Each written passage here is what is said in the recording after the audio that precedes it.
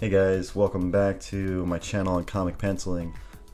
This is part 2 to the last video on rendering, and in that video I went through more of the spotting out your blacks, and I did that on a background of another page. It was page 1 actually, and I'm on page 3, but I kind of set it up the same way to kind of have some sort of consistency.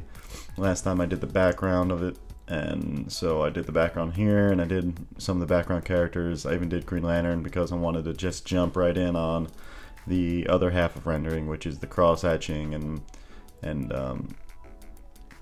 you know, more of the softening of edges and small details. So I'm going to do the whole second half of this page, and I'm actually apologize because this first take I did was with this weird a vertical orientation of the camera, and that I'll fix in another minute or so. I realized that I was in the wrong orientation. Anyway, I'm going to do the second half of this page. There's like more background people, aliens to the right, a lot of background elements, and then this alien running in the foreground that I have to render with this. I'm doing this whole page with the sun in the background, so everything's going to be kind of shadowed out. You can see it's kind of backlit. So with that in mind, I got to keep the lighting consistent and always imagine your one light source. And so I'm about to begin, but before I want to let you know I use a Staedtler 2mm lead holder with 2H lead. And you know, as long as you keep it sharp, it's a good tool. I think I'm using Strathmore 300 or 400. I forget what they use on these comic boards, but they're pretty good quality paper. So I like these materials. But I'm about to start on this motorcycle, and again, I have to start out with doing the blacks. I have to spot out my blacks, and then I know the bulk of it, and I can kind of feel out, you know, the shape, the form. So each part of this motorcycle that I'm working on is a and there's the camera fixing, but each part of this motorcycle is kind of curved, and so the light's going to hit a little differently, and I'll have to throw in some cross hatching to kind of give it that curve. But I kind of want it to blend in the background, so I'm going to fill this in a lot with black. I want the blast from Green Lantern to kind of stand out more than anything, so that's what I'm going for. And I'm adding a few details as I go, you know, just having fun with it. I have this other personal project I was doing on like the space racing kind of comic. You can go to my website, joecatapanoart.com, and you can see, like, I did a couple sample pages of that comic, and it's really just about this like glorious space race with these guys riding these weird sci-fi motorcycles. So I kind of got used to drawing motorcycles and using kind of my experience of all the tests I did for that here, and I kind of remember what worked and what didn't work. And I think most of what I did here is effective. Again, I'm trying to keep it not prominent for the page. So here I go, putting in cross hatching and pretty much taking the base of it and dragging from thick to thin towards the light source. And the longer the stroke you make, the more it's going to feel curved, and the shorter you make that stroke, the more it's going to seem like a bevel and almost like a straight edge. So that's pretty much the technique that I used pretty much throughout this whole thing. And there's not, you know, there's some variations where I do it a different way, where I go parallel with the surface, I think. Also, I want to point out this little problem I had here. I had like the shadow. I want this like bungee cord that's strapped down to be just kind of resting at one point on that pipe I'm making, and the shadow wasn't working, so I think I still mess with it a little bit, but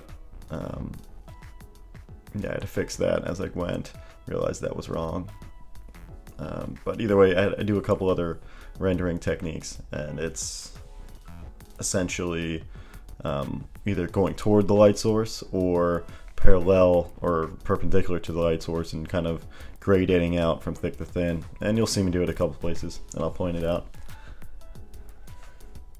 And so you can see I think I sharpened up a couple times already, and you know, it's really important, keeps everything really crisp. So as I'm just doing these aliens, which are pretty standard, I'm just lighting it from pretty much left to right. You know, they're sideways, so you're gonna get to see a little bit more of them. But as I do that, you know, just want to talk about kind of what I've been doing lately. I have been recently let go of my job that I had here in Florida at a startup game studio, and since I was let go, I have a lot of extra time to, well, one, you know, looking around for jobs, learning new techniques, working on these new samples, and starting these videos, first of all. But I've also been getting into some t-shirts, some designs there, and just kind of all around different endeavors that, since without the job I have a lot of time. Anyway, we're working on Green Lantern right now, and I'm doing that same technique, and the only thing different here is sometimes I'll put wherever the line is curving across the muscle of the forearm, say, sometimes I put another mark on the other end of it to kind of give it, you know, these muscles are kind of like long football kite type of shapes, so you putting another line sometimes gives it a tubular, cylindrical form, so it's good for that. So that's the only difference here, but same thing. I put a thick to thin line going toward the light source, sometimes wrapping around the muscle a little bit more, just to kind of give it the shape depending on the perspective. But I think, you know, the main masses of the shadows I put in already is kind of what brought this to life, and the little bit of rendering just gives it the polish, kind of makes it feel good. And that's essentially what I do for everything, and you know, just gives it a little bit more believability. And you know, in the comic world, you got to knock out these pages pretty quick. I'm spending a whole lot of time on these. I mean, it's sped up like very quickly, but I've been spending a lot of time in these samples, and but normally you wouldn't really have this kind of time. You got to kind of put out almost a page a day, just about, at least. And so any kind of techniques that any technique that's going to serve the story, one, or make it look believable or realistic, or mainly just need to resemble what object you're trying to draw. So any kind of cheap technique, if it works, it works, and that's kind of the rule here. That's why a lot of these quick blacks are the way to go, because it's the way to do it quickly, and the quicker you do it, the better. As long as it looks good. You don't want to sacrifice quality, but yeah, don't want to go into any unnecessary you know, rendering. So I'm just doing these boxes, these crates to the left, trying to, this giant shipping container to the left. I kind of was shadowing out most of it. So it was fun to just kind of visualize where those blacks would be. You know, the shadows would fall. It's one of my favorite things to do, just like lay out objects, you know, in my room or my house somewhere, and just put a light on it and see how the cast shadows lie. Cast shadows are like, I'm like addicted to cast shadows. So I do that a lot in my spare time. So I'm working on the alien in the foreground here, and it's essentially the same thing. He's got a giant bulbous head, so it's going to act like mostly a sphere with weird raisin wrinkles, you know. Using a lot of insect reference for this, some macro photography, because man, you got to go look at those photos if you've never seen some macro photography. It's just like really high res photography of super small stuff. So I use like a crazy macro lens, and I'm looking at this reference of like weird wasps and bugs and beetles, and you know, I'm just trying to do a little bit of mix of something humanoid, obviously. I wanted something that you could see expression. I want it to have a mouth, I want it to have a nose, wanted to seem alien, but at the same time I want it to be kind of human. I could have went way out there. I mean, it's Green Lantern. I could have gone insanely you know, creative about it, but I didn't want him to be like chasing like a squid thing that can fly, or you know, for this I want it just to be, you know, a humanoid kind of alien and something that can ride a motorcycle. So that was my goal here. I stopped here at page 3. I finished this page yesterday, and I could continue it. I might continue it. Who knows? I'm really in love with doing like motorcycle chases and races, and so it kind of came. This whole idea came from like a sci-fi race kind of thing, but with Green Lantern. So I'm just trying to mix some genres there. So this guy's running away. He's gonna hop onto a bike of his own and go on this like highway that I've been showing throughout the whole few pages. And when he drives away, I'm gonna have Lantern make this cool bike of his own with like super thrusters, and it's just gonna look nuts. He's gonna make this crazy construct, and we'll have like a crazy race, and it'll be like a chase scene. It'll be really cool. I don't know if I'm gonna go that far with it. I'm gonna see if these samples are worth it. I'm gonna look at them again, but for now I've got some other things going on. I'm getting into some storyboarding. That outlet's always been super interesting, and I think it's important that you go, you know, where you want to go with your career. I mean, even if you don't, you should do it anyway, but you should always kind of branch out a little bit and see where your you know, where your creativity is stemming from. You know, you don't really know. I've only done a little bit of storyboarding before, and I'm pretty sure I wasn't doing it right. So I'm going to take some courses, some cool stuff on Gumroad. There's some cool stuff elsewhere, and some big names that I want to try to do, and get into some storyboarding, because it's a lot of fun, a lot of gesture, you know, and that's going to help out my characters probably in comics as well. Probably my shots. I'm going to visualize things more, because it's almost animation. It's like you're hand drawing animatics pretty much, if you're doing it a certain way. Because I think TV in the television industry for storyboarding, they fake the camera movement, and kind of like they draw. If they're doing like a zoom in shot, they'll draw the whole frame, and then when they zoom in, they'll just draw lines on the edges of the frame and draw lines in, showing that it'll zoom in. Whereas in feature film, apparently they also they do it a little different, where they actually draw the camera moving, the character moving, and everything is kind of animated almost. So I think I'm going to do it that way. I think they'll help me understand, you know, form better, and just movement. You know, trying to become more natural, help out the figure drawing, help out everything. So, and on top of that, it's a good avenue for any artist. So, working on this alien for several minutes here. I think it was probably about an hour, so I spent on this alien.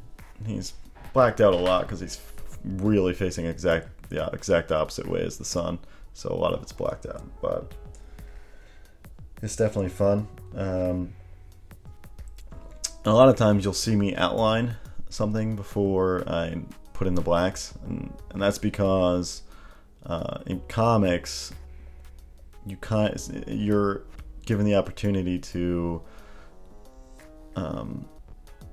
normally you might not see, you know, a rim light on everything, but if you outline things like the thing on the chest, it's gonna show more of what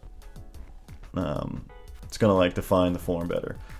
In some cases, but in comics, it's really cool to show that. So a lot of times I'll give an outline, even though if there's not necessarily a rim light there, I'll do it anyway to show a little more detail and give the viewer just a better shot of understanding what I'm drawing. You know, otherwise you black out everything, some things can get lost. So you'll see me do the outlines quite a bit. And